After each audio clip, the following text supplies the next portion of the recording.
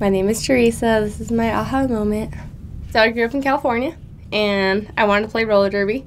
I thought it was cool. I never played roller derby before. I was in college up in Northern California, and they had lots of teams, and I couldn't play because I was in college. When I moved to Casper, it was just like, no, there's not possibly a team, so I figured there was nothing.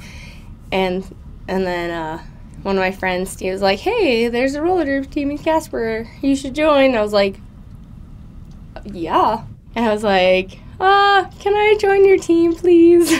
She's like, yeah, we're always looking for players. And that's when I joined. It totally encased my life, which is awesome, which I love, which is kind of how it does, like, gets everywhere because it's awesome. Little things like if somebody wants me to go work out here or go do this or go do that, I'm like, how can this like benefit my derby stuff?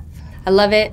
I love doing derby, and it's the best choice I've ever made in my life. If you want something, go for it. And I would assume most often you get it. Like, if you want something enough, you go get it, or you try to get it, you're going to get it, or you're going to get something that can push you towards that.